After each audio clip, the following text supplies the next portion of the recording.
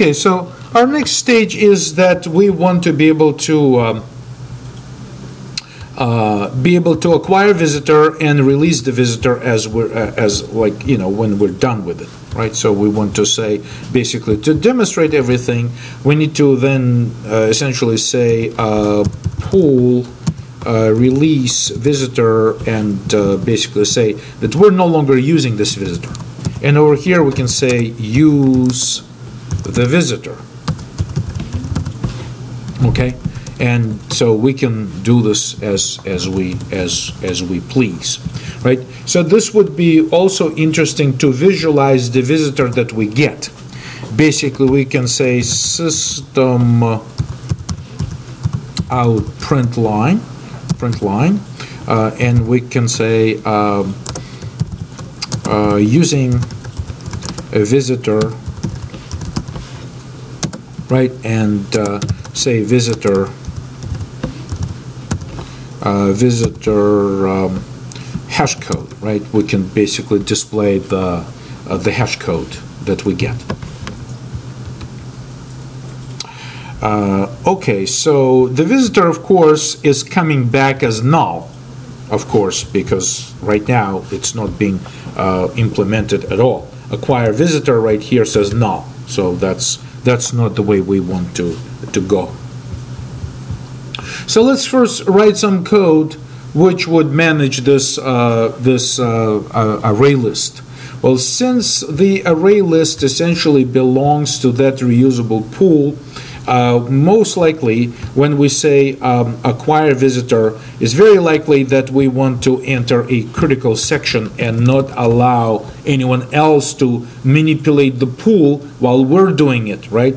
So we're going to basically copy this critical section lock over here to make it safe, and then remember to release the lock when we're done. It's pretty standard type of idea that you realize that everybody else in this application is sharing this array list of reusable objects. So therefore, when we need to manage it, we need to protect it from multiple threads, possibly concurrently trying to read or write this information. So we need some level of protection, and critical section is perfectly available to us because we already have this complete implementation of the singleton. All right, so what do we do? So perhaps what we can do is that, first of all, we can say there could be multiple scenarios. For instance, we can say are there available objects, right? Objects. So we need to be able to essentially identify whether the objects are available or not. And for this, to make it somewhat interesting in terms of using the reusable visitor, I just say my data attributes will be private Boolean in use, right? Essentially have a flag that says whether the visitor is in use or not. And initially I can set it to false, right? So that when the visitor is created, it's not in use. However, later I can just basically say we can insert the code and again generate getter and setter methods, and say for the for this Boolean, I can say is in use and set in use, right? And basically control it by changing the value of this attribute, right? So this way, every visitor can tell us right away, are you in use or not? So this way we can change it, we can analyze it. All right. So acquire visitor. So I think that and perhaps. Instead of making this comment look like a question, instead use more of a command style comment, such as search, search for an object which already, and we can say reusable object, reusable object which already exists, right?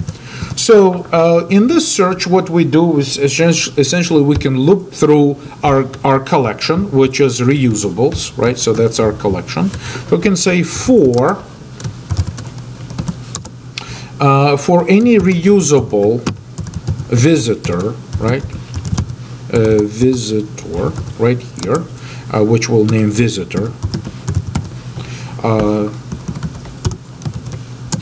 Inside our reusables collection, we can say if, right? We can say if this visitor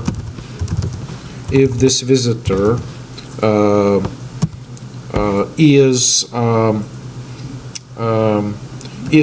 in use, is essentially we need to say not in use, right?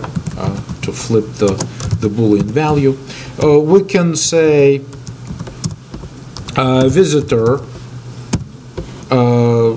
basically set in use and say true, right? And make it in use and return, right? So this way we essentially return the visitor that we just located, and we said, okay, let's change its status to be in use, and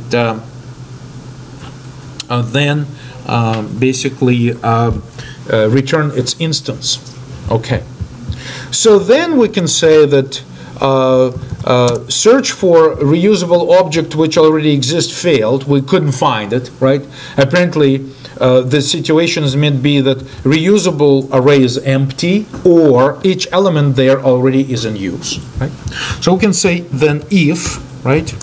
If so here we can say add new reusable instance. We can just say create, right? Create and add. It's important that we're making decision to create brand new visitor, and then instantly add it to the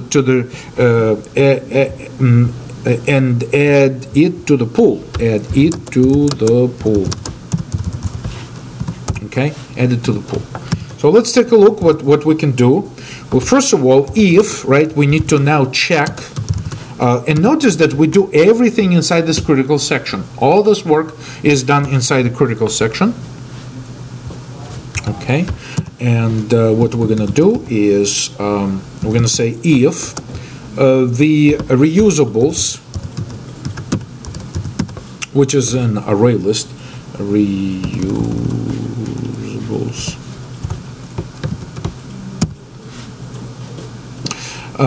if the size, right, if the size of the reusables is, I don't know, greater or equal the max pool size, right? If it's greater or equal max pool size, we really cannot do much. We just have to say that we couldn't do it, right? So we can say return null. You can just say return null, and null will indicate that it wasn't possible to do, right? So of course we need to document this, add Java doc to this method to say that if the method fails, it returns a null. Or we could also throw an exception. Depends on our design. Most likely in realistic commercial system, it would throw an exception, right? So here we can say that the pool limit is reached, right? Is reached, so we fail, right? So say we fail. And again, the idea of a fail is in this more or less simplistic approach is to simply return a null. So returning a null would require the caller to check whether the result is null or not. And finally, if everything is fine, then what we can do is that essentially we can say reusable visitor, right? We can just create reusable visitor. Essentially create it like this. New reusable visitor, create new visitor. Then we can say reusables add, right? Add the visitor like this, and then we can say return the visitor. Oh, and we also have to mark the visitor. We need to mark it as set in use, right? And set in use true, right? So we just create the visitor, set this to be our visitor to be in use, add this to the pool, release critical section, and return. And here, I don't know if you already noticed this, but I kept thinking about it. I didn't want to disrupt everything we talked about, but anytime we return, we have to remember to say critical section release. Otherwise, we'll be in deep trouble because it's not going to work too well, right? Because we need to say we need to release the critical section. Otherwise, we'll simply be in trouble, right? So every time we say return, before each return, we need to make sure that we release the critical section, right? So that's very, very, very important. Otherwise, our idea of multi-threaded shared access to all of these resources will be broken